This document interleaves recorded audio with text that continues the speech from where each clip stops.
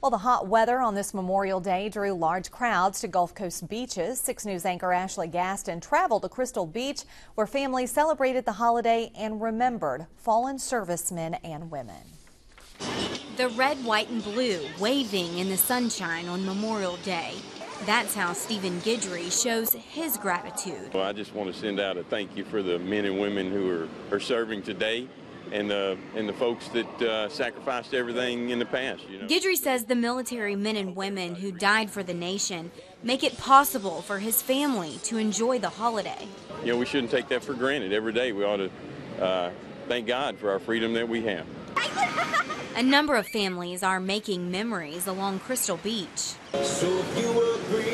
Some are playing football, others are swimming in the Gulf.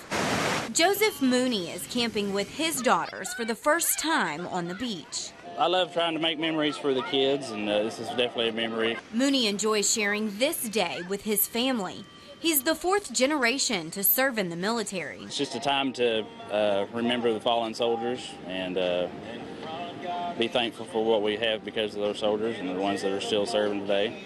What Mooney has here on this holiday, a family of 14. Enough barbecue and fixins to feed the entire group. Even his youngest, a 7-year-old, knows to respect the military. Be thankful and proud of their country, and anytime they see a serviceman, give them a hug, handshake, tell them how thankful they are for them.